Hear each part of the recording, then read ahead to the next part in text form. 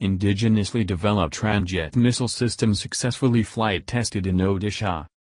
The second indigenously developed solid fuel ducted ramjet, SFDR, propulsion-based missile system was successfully flight tested in Odisha by the Defense Research and Development Organization, DRDO, on Friday.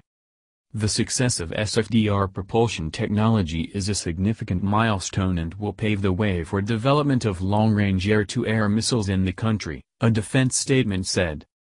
The ground booster, separation of ground booster and nozzle-less booster performance were found satisfactory during the trial conducted in the Integrated Test Range, ITR, at Chandipur in Balasore district, it said. The missile system was guided to high altitude to simulate aircraft release conditions and subsequently nozzle-less booster was ignited.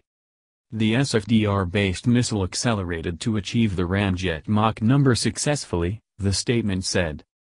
The trajectory was tracked by telemetry and radar stations till touchdown and all the mission objectives have been met.